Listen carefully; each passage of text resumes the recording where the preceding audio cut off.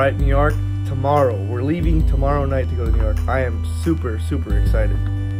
Today we have a lot of last minute running around to do. Just kind of upkeep some stuff to make sure everything's okay while we're gone.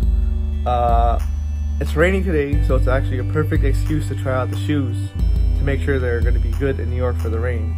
So I'm excited about that. Not sure what else is going on today. I got a little Red Dead Redemption in this morning just to kind of progress the story, and man, it is so dragging. I mean, it's a long story. It's slow and dragging. I'm kind of getting out of it, to be honest.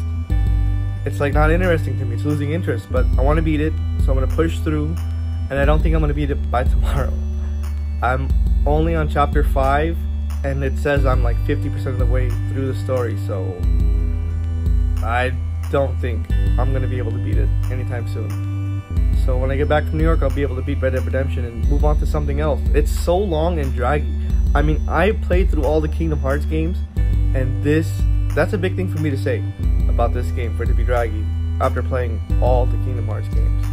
But whatever it may be, like I said, getting some last minute stuff done, and that's it. Alright, so I'm sitting here in bed, getting ready to go to bed because I'm going to New York tomorrow. I did some pretty important things today. Ran around the Target, got some food, ate a nice heavenly burrito. It was on the money, perfect. Basically just running around, getting things ready for tomorrow. I'm leaving tomorrow. New York City, baby. Here we come.